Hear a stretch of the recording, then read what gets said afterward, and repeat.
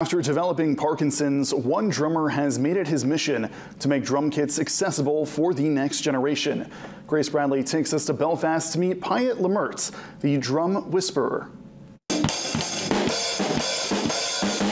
Every drum kit and every drummer has a story. Pyatt Lemert's story with drumming began when he was a teenager, after teaching himself how to play. He spent the next decades cultivating his love and skill for the instrument, playing in bands until 2021, after being diagnosed with Parkinson's in 2018. I had a sort of conversation with myself, like, what are you going to do to keep drums sustainably, keep drums in your life, something that you can continue to do even as your ability to play deteriorates. His answer? To make drum kits accessible for kids. There are kids in our community who want to drum, so I make that possible. So what I do is I give drum kits away to kids whose families can't manage it, either from a resource perspective or a technical perspective, because what parents that doesn't know anything about drums is going to feel comfortable going out and buying a drum kit? But you should never buy a new car, and you should never buy a new drum kit. Through his travels throughout New England and scouring Facebook Marketplace,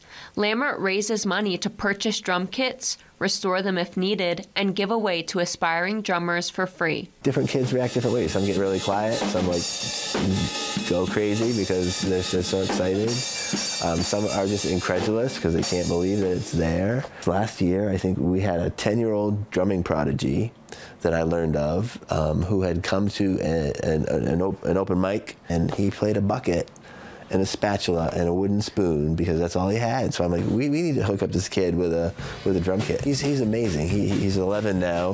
He's in his own rock band. Kids who play musical instruments, actually their brains function better because they've got more and more neural pathways. You think about a 12-year-old brain, like what pathways they have to put down to be able to do this foot, this arm, this hand, doing something differently at the same time.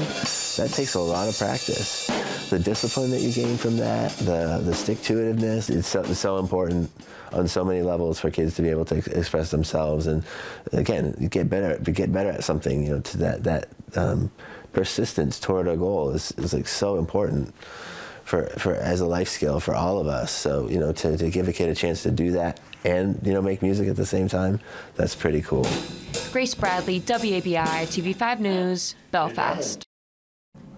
Now, for more information on Pyatt's mission, you can visit his Facebook page, Drum Kits 4/4 Kids.